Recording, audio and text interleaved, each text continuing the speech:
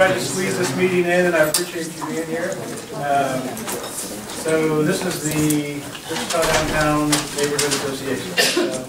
Appreciate everyone here that either lives or works or just cares about downtown. So I'm Jason Vincent. I think I've met most of you, but as you might have read this morning, the Wichita Eagle did a really nice article about this group, and so if you haven't seen it, it's posted online. It should be in print this week.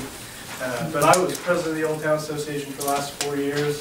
Great organization, really proud of that group and everything we've done in Old Town. I've got a lot of friends throughout downtown. I live and work downtown, and got friends in Delano and have friends in Commerce Art District and other areas. And through a series of conversations over the last year, really saw the opportunity to have a downtown neighborhood association and a true neighborhood association. So one that's about bringing people together, meeting people, creating a community. I think kind of the mission statement that's organically evolving is that you know, we're focused on safety, the vibrantness of downtown, and civic engagement. So again, just bringing people together. There's no vision of this being a dues or membership dues organization or a fundraising organization or needing to have any financial commitment. Again, it's just like this meeting, bringing people together, letting you know more about your neighborhood and your community, and giving us the opportunity to ask questions of people who work in our community, whether it's Visit Wichita that organizes a lot of great events for us throughout the year, or the police department, and their homeless outreach team that are out on the streets every day, keeping us safe and looking out for the most needy in our community, or whether it's the Sedgwick County Wichita Continuum of Care, which is an organization of dozens of nonprofits and community organizations that focus on homelessness. So those are the three groups that are going to talk today and tell you, again, with Visit Wichita about what's going on our calendar of events coming in 2018, and the Wichita Police Department talking about the new panhandling ordinance, which is something that I feel is a great tool and long overdue, not because they haven't been working on it hard with the city for many years, but because it's a complicated issue, as they'll explain, that balances everybody's First Amendment rights with our desire not to have people walking out in traffic and stopping us every time we're trying to go in or out of Quick Trip every day. And so, this continuum of care that has been working for many years on homelessness issues, and right now is in the middle of the annual census to figure out how many people are homeless in Wichita, how that's changed, and what an amazing job Wichita's done over the years, being one of the communities that's dealt with homelessness better than many communities across the United States. So again, thanks for being here. We'll start off again with some presentations, with some opportunities at the end of each presentation to ask some questions or have some discussion. I may hold off if the questions get too many till towards the end, because I really do like to keep meetings on time. So the first person I'll introduce to you is Cynthia Wentworth, who's with Visit Wichita, and she's going to tell you about what Visit Wichita has planned for the year ahead. So Cynthia, come on. Thank you very much. So, and again, because of time constraints, we're going to kind of move through these different presentations so I can really give you a lot of valuable information today.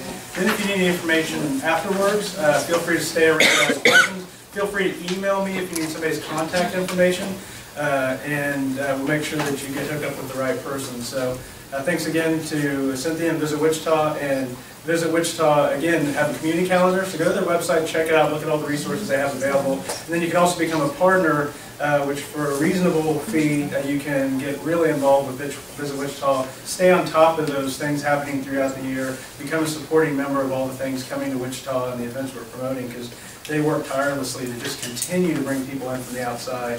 And the NCAA, man, it's a lot of work they put into making that happen this year, so thank you for all your hard work. So, did you have something on real quick? Just real quick, what are the boundaries, sort of this association going to be, roughly? What do you want them to be? At this point, we've got a working definition of downtown, but again, it's working, and because really boundaries are artificial. We create them as a community, and I learned that at Old Town, because at Old Town we had one boundary which was defined by a parking ordinance, where you paid a fee if you had certain parking spaces in front of your your business. Another boundary that was defined by a entertainment district ordinance, another boundary which was defined by a historic ordinance. Exactly, and so it really, it can be defined by however we define it. I think, having grown up in Wichita and spent the last 45 years of my life here, to me, you know, downtown really is Delano and the river on the west side, probably going up to maybe Hydraulic Grove, or even at this point, I grew up in the College Hill area, and I consider myself a far east sider when I was younger. At this point, I would consider that midtown and approaching downtown now. And so I would say somewhere along there on the east side, because we really respect what Douglas Design District's done, and glad to have them as part of this.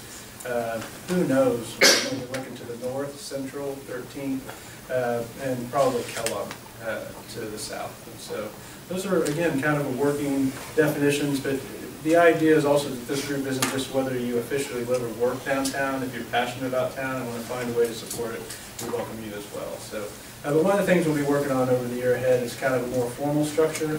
At the first meeting, for those that weren't there, which happened back in November, we did talk about potential structures, bylaws, boards, things like that, and decided just to kind of wait and take some opportunities to bring people together, have discussions, learn about our neighborhood, and let it grow a little more organically. So again, I want people to feel like they get something from these meetings and walk away better understanding what downtown is, what's happening downtown, and when there's important issues that impact you, like panhandling or homelessness, or some of the tougher issues that our community struggles with on a daily basis, what's being done about it, who's working on it, and how can you help if you have that desire. So along those lines, I'd like to introduce the homeless outreach team. The Wichita Police Department started the homeless outreach team. Started 2011, went live 2013. Okay, so it's been around for over 5 years in its initial conception, and already it's become a real example of how a community and their police force and city leaders and homeless organizations work together to both work on the issue of homelessness in a way that's productive and creates results, but also a way that's compassionate. And so one of the things I'll say about the homeless outreach team is that they've got a tough job, because there are people out there who are constantly walking around asking for money, asking for help, and they are turning down the resources that nonprofit community organizations are offering for help because they have a different motivation. Then there's people out there that just truly need help desperately. And so they walk a really fine line between needing to have a lot of respect for individuals' rights and their rights to be sitting on a bench somewhere in Old Town, or their rights to be on a sidewalk, or their rights to be carrying their belongings around, all the belongings they own around with them as they wander around downtown, but then also trying to get people into the right resources so that they're helped in a genuine way. And so I've had people before say, why can't I call the police and have them just haul these people off that are sitting in front of or laying in front of my business? And it's because those are human beings with rights, and they're working on it. So you do call the homeless outreach team, and Nate will give you their contact information, or like they'll tell you, or anyone else will tell you that's been downtown, just call 911 if you see somebody in need. My staff at the apartment complex this week saw somebody laying in a parking lot in distress, and they called the police, and the police don't come to harass them or arrest them or give them any type of hard time. They come with first responders to see if that person has medical needs, needs help. In this situation, the person did. They needed medical help, so it was good that somebody called. So without further ado, Nate Sweetall with the homeless outreach team.